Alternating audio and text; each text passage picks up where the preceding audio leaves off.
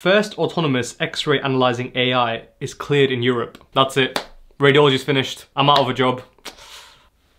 I knew I should have been a surgeon. Or is this all hype? For those of you who are new here, I'm Varun, I'm a radiology trainee in the UK. Today we had some very interesting news in the world of radiology and artificial intelligence. Chestlink, the AI algorithm we are talking about today, recently made headlines as it's the first autonomous AI system to be given CE mark certification, think FDA approval but in Europe. Today I'll be talking about what this autonomous AI system is, a brief background of AI in radiology, and what I think is going to happen in the future. Am I going to have a job? Or will I be a full-time YouTuber? Firstly, a brief background of what AI is. AI, or artificial intelligence, is the simulation of human intelligence in computers to aid the acquisition, reconstruction, or interpretation of studies. So whilst AI in radiology is often thought of as it replacing radiologists by producing a final report, from that definition you can see that a lot of uses are to do with the acquisition of data, so producing CT scanners that can scan faster, producing better quality images for the radiologist, or even reducing the dose of radiation from a single scan. Before Chestlink, all AI systems in use have had to have oversight of a radiologist, which means they're essentially helping a radiologist, not replacing them. Chestlink, however, has been cleared for use to produce a radiology report without any oversight or input from a radiologist. Specifically, Chestlink is for chest X-rays, as you may have guessed from the name. It will automatically generate a report on any chest X-ray which is confident is normal, and if it functions as advertised, it's quite impressive. In fact, Oxipit, the company which produced Chestlink, have said it made 0 clinically relevant errors during its pilot deployment at various test sites. However, that's not to say that it's diagnosing pneumothoraces, lung cancer, or any other pathology. In fact, Chestlink will only report on those X-rays which it is sure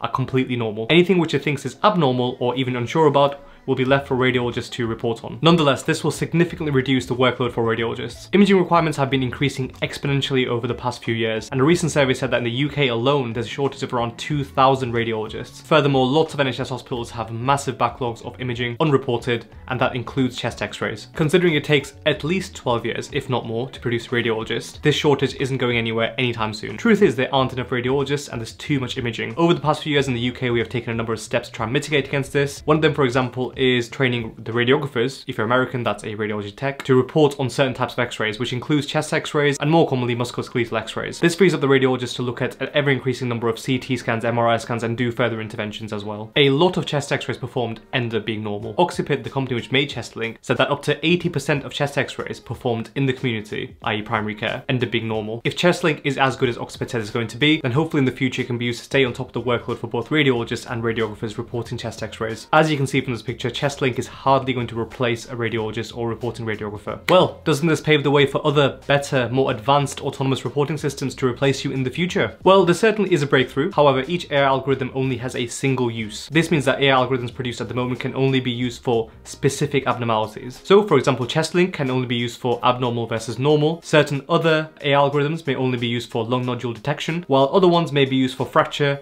in certain specific parts of the body. There is no AI algorithm which can detect and characterize all the abnormalities in all the different parts of the body. One of the reasons for this is that AI algorithm needs to be trained on huge amounts of data. Often this data needs to be labeled and curated, and this labeling and curation can be very, very time intensive. Let's say you're trying to produce an algorithm to detect a certain type of tumor. You would need hundreds of thousands of images which then need to be labeled from a particular cohort of patients. Cohorts in the patients will again be very time intensive because you need to make sure they have a certain type of histology and other metrics from the health data as well. This means producing even a basic algorithm, even before you start testing it, is very, very time intensive. Furthermore, access to this data can be very difficult as well. This is because of privacy laws which prevent companies and governments from accessing your private data, and these laws are getting stricter and stricter by the day for good reason. People obviously don't want the data easily available to governments or private corporations. This means the use of AI is currently limited to mundane, repetitive, and frankly arduous tasks which the radiologists do not want to be doing. From personal experience, I recently reported on a CT scan which linked complex findings from the chest,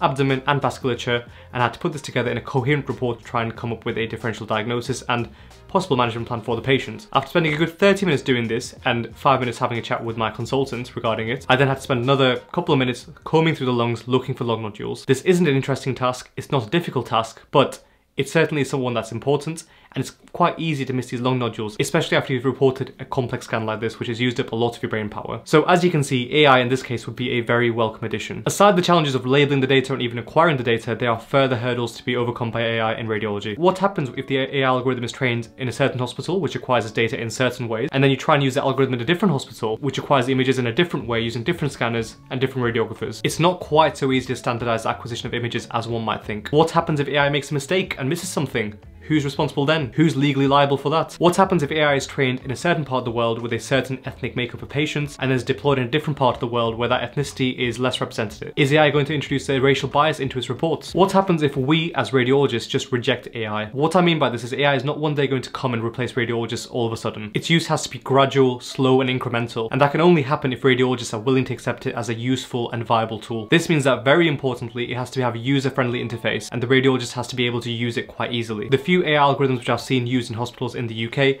have been very clunky, slow and difficult to use, and ultimately in one case the hospital decided to turn it off after buying this algorithm because it was increasing the workload for the radiologist, not decreasing it. Now, whilst I'm sure there's some very smart people working on these challenges, I'm sure one day they will overcome some of them, it shows that the implementation of AI in radiology is fraught with challenges. Ultimately, the job of a radiologist is not to produce binary discrete data, rather it is to produce a clinically useful and coherent report, which is something that no one can see AI mimicking, not even the AI companies, at least within our lifetime. This complexity of a radiologist's job is one that is often misunderstood and underplayed by the AI is going to take over radiology gang. A recent saying I heard is that AI isn't going to replace radiologists. Rather, the radiologist who embraces AI is going to replace the radiologist who doesn't. I could keep going on and on about this topic, but let's call it a day there. If you guys like the video, don't forget to hit the like button and drop a comment down below, and of course subscribe to our channel. Apart from all of that, I'll see you guys same place, same time next week.